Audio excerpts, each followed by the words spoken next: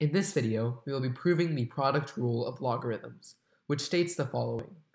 The log base a of m times n is equal to the log base a of m plus the log base a of n.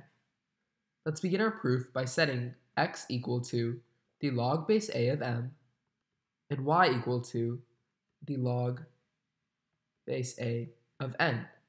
Now if we convert both these logarithmic equations into their exponential forms, the first one becomes a to the x equals m, and the second logarithmic equation becomes a to the y equals n.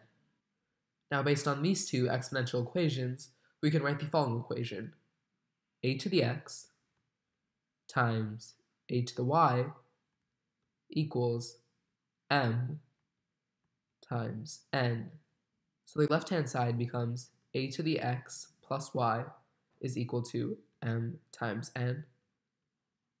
Now if we take the log base a of both sides, this is what we get.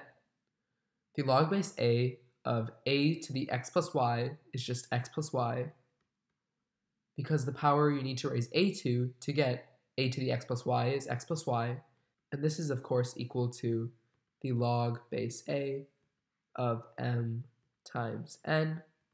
So our bottommost equation can be rewritten as the log base a of m plus the log base a of n equals the log base a of m times n. And thus we have proved the product rule of logarithms.